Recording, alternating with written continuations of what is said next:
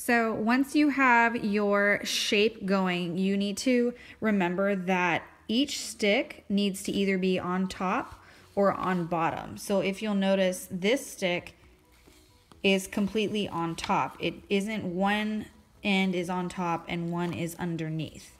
The same with this stick, both sides are underneath, both sides are on top, both sides underneath, both on top, both underneath. So that's the way you'll want to do the entire thing.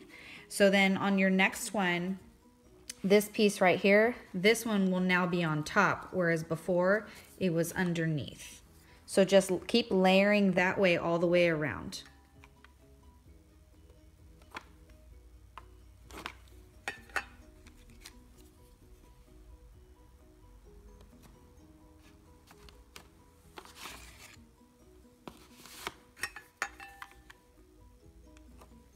So you'll see here that I am skipping every other stick. That way, for each row, there should always be 3 sticks that are on top and 3 sticks that are on bottom. And you can't achieve that unless you skip every other stick that you're gluing.